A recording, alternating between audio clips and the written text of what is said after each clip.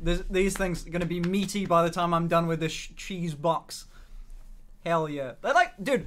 Oh, when I lost the weight, something that was kind of interesting. I noticed all the weight came from like. I mean, don't get me wrong. I did lose like weight everywhere. Like I lost some in my face.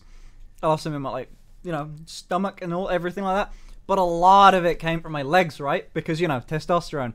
If I'm gonna gain weight again, it'll just go in belly. It won't go in my thighs, bro. I'm not gonna have the big luscious thighs and ass. My legs are like skinnier now, which kind of sucks.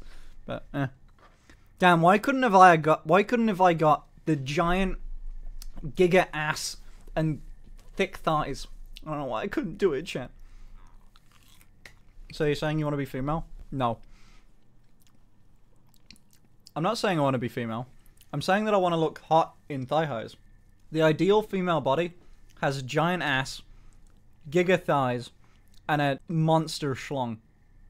Like me. And I could have that. I've got one of those things. But sadly, you know, hard to fix the other two. Okay.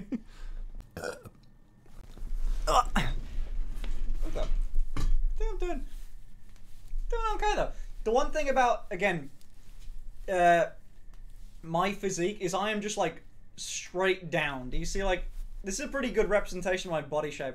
I go straight down and a little bit like out here, you know, but sideways without titties, right? I'm pretty like, you know, straight, you know, I'm pretty good there. I don't have a belly.